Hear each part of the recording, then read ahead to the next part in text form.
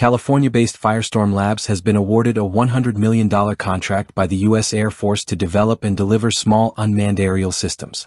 This project will integrate Firestorm's cutting-edge drones, support services, and R&D efforts to enhance military innovation and operational flexibility.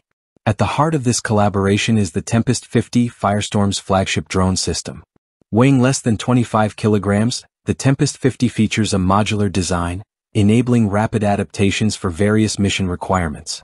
It's capable of carrying payloads up to 4.5 kilograms, including surveillance equipment and explosives.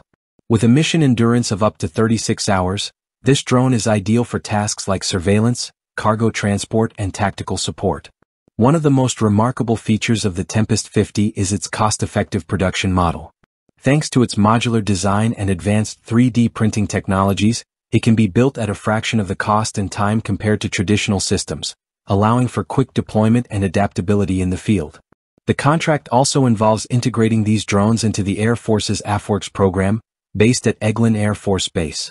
This innovation hub will focus on key initiatives such as the Adaptive Air Enterprise, HALE Cluster, and Babbage Flock, all of which involve the use of drone swarms in military and federal operations.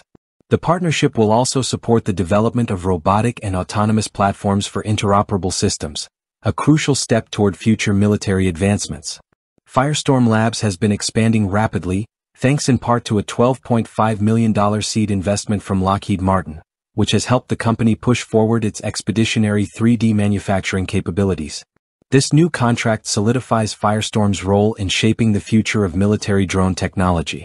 With the partnership set to run until 2031, Firestorm Labs is leading the way in developing modular, cost-effective, and autonomous drone systems to meet the evolving needs of modern military operations.